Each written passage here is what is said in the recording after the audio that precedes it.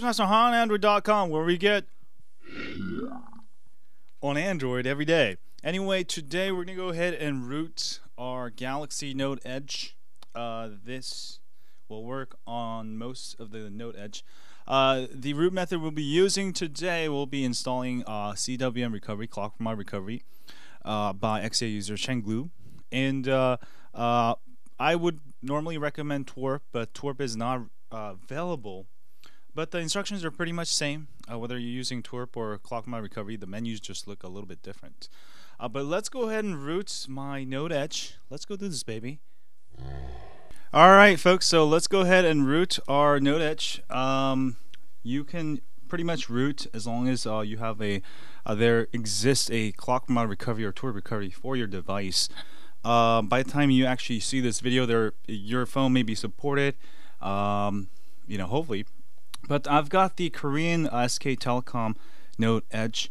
Currently, there is a Clock from My Recovery for the SK Telecom. There's for US. There's for T-Mobile, the SMN915T.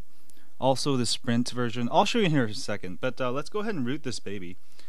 First thing you want to do is obviously turn off your phone, power off your phone. All right. And we're going to go ahead and put it into Odin download mode. And how you do that is hit the volume down, center home, and the power, and hold it for about 3 seconds until you see this warning sign. Ooh, it's in Korean. That's the first, because it's a Korean phone. But don't worry, just hit the volume up key, and you'll see the Odin download mode. All right, and make a note of your product name here. This shows your actual model name, SMN915S. That's what I have, because we'll need to download the correct Clock My Recovery or TWRP recovery for it. Go ahead and connect it to your computer via micro USB cable. Do not use a USB hub. Connect it directly to your computer. And also, yeah, that's it. And let's go to our computer next. Alright, next you'll need to go download the correct Clock My Recovery or TWRP recovery. Go to my new site called noteedgeroot.com here. Go here and then go click on Clock My Recovery, TWRP recovery. This one here, CWM TWRP recovery. And then go ahead and download the appropriate Clock My Recovery or TWRP recovery. As you can see, TWRP recovery, it doesn't exist yet as of this video, but it might exist. If you want to use TWRP, you can go ahead and use that. I'm going to go ahead and download the SMN915S because that's the model number I have. So let me go ahead and download this. And to download, just wait 5 seconds and enter the CAPTCHA and it will download. Alright, I'm going to go ahead and enter the CAPTCHA, Romeo, and this will download the file.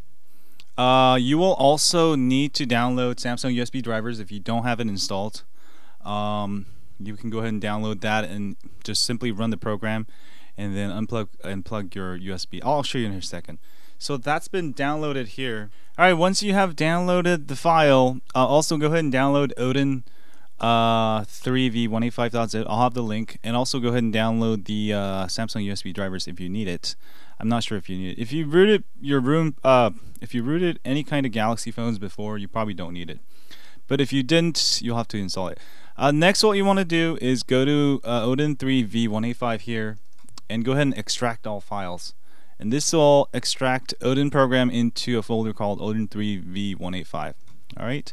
And go ahead and simply run this here and then hit the run button and you'll see Odin program appear here.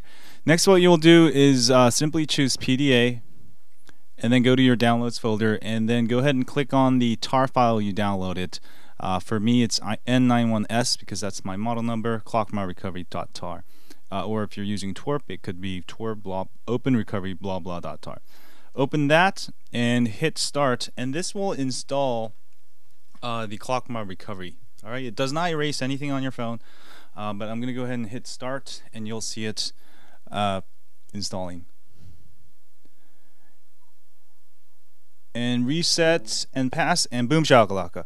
If you get that, you're good to go, and it will reboot.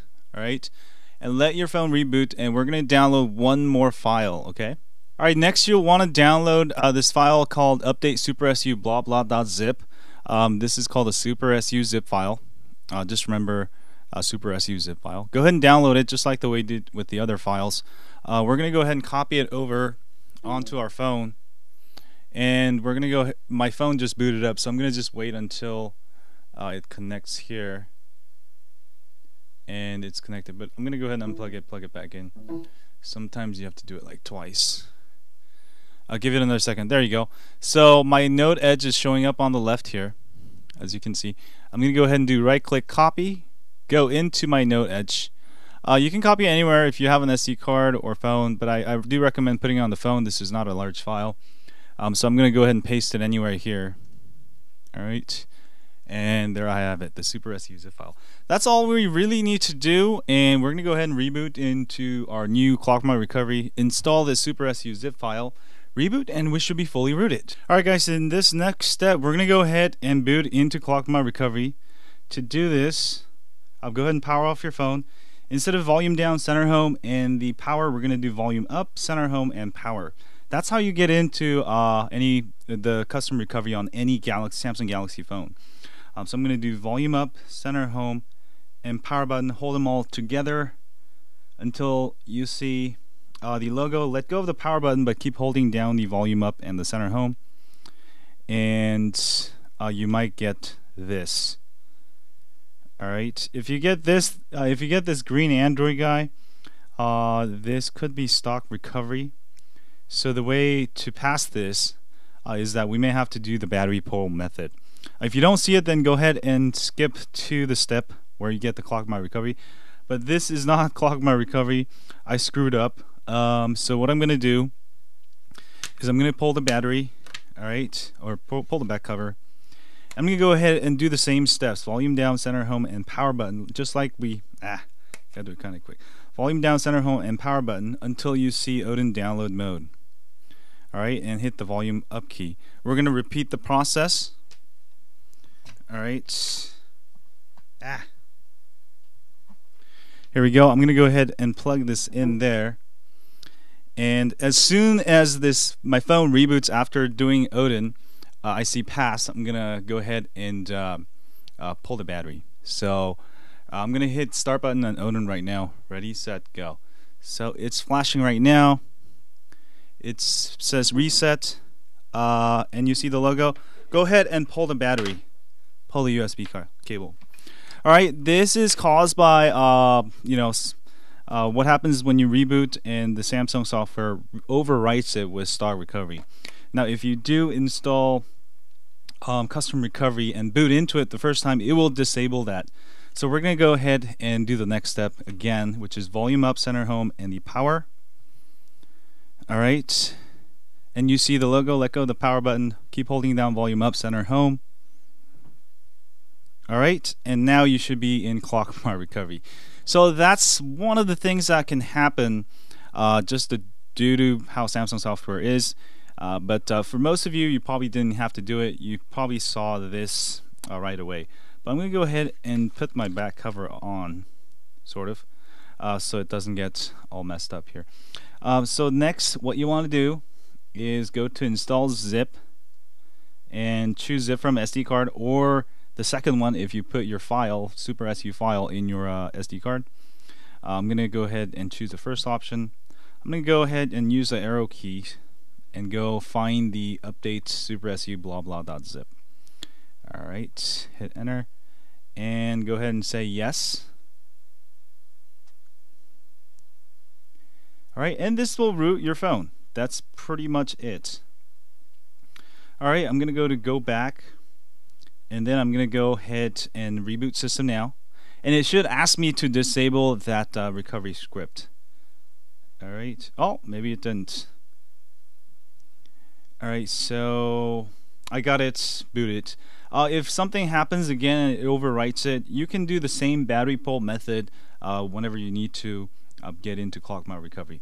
So that's pretty much it, and we're rebooting here, and we should have a fully rooted phone. Alright, next what you want to do is go ahead and go to your app drawer and go ahead and find Super SU. Where is it? There we go. So we got Super SU there. Go ahead and open it once. It's gonna say to disable Knox. Say yes. Okay. All right. And sometimes this could hang. If it hangs, then just reboot and try again. Knox is basically a security feature Samsung put on your phone, which is kind of useless. And if you root your phone, it just interferes with it. But it shouldn't take too long. If it takes more than like 30 seconds, I would try reboot and run Super SU again and disable Knox. And that's what we might have to do here. We're too impatient. So we're going to go ahead and restart the phone. I'm going to put the back cover on completely here. And nice and clean. And also, I do highly recommend, after you root your phone, definitely make a backup ROM using clock mode recovery or TWRP recovery. Because backing up your ROM will back up all of your stock operating system the way it is right now. That way, you can restore it later. Alright, go ahead and open Super SU again. There we go. And say OK again. And this time it will work. See that? So Knox was successfully disabled. It might ask you to update also SU binaries. If it does ask you, then also say yes. And that one, it might hang. You might have to reboot. If you don't get any errors, you get to this point, congratulations, you have a fully rooted phone. To check that you have full root, you can go ahead and download a free app called Titanium Backup App, which I also recommend. It backs up all of your apps, app data, all that good stuff. So I'm going to go ahead and run this. And we should see super user request window pop up here. The first time it might take a little bit longer than usual. And boom shakalaka. There we go. Make sure you hit grant. Oops. I lost it for some reason. If some reason you mess up like that and it just the screen disappears. Also, there we go. Now it wants me to update the binary. Hit yes and normal. And that could be why it wasn't popping up. So I don't know why it didn't do it first time. But if you hang here, then you'll want to actually reboot again. There we go. Hit grant. And success. So you should be all good to go. And boom shakalaka. Our Titanium backup is running. Got in there. Just run it again. Just close everything and run it again. And we should be all good to go. There you go. Alright. So that's about it. That's how you can root your Node Edge. And I hope you guys enjoy this video. And I'll have another root video using Chainfire's root method, which does not install custom recovery. That one's for those of you who just want root. But that's about it. I hope you guys enjoyed this video, and I'll see you guys soon. And thanks guys for watching this video. Now you should have a rooted Node Edge, and the development is still developing, a little bit slow with the Node Edge, but we should have it get the ball rolling pretty soon. For those of you wondering, it usually takes maybe 3 to 6 months before good custom ROMs that are stable that comes out. So it's been, I think, what, a couple months now, 3 months or something. Maybe 1 or 2 months, 2 more months, we'll have plenty of ROMs, I think. But in the meanwhile, hope you guys enjoy this tutorial. Don't forget to hit that like, subscribe, and as always, stay on Android.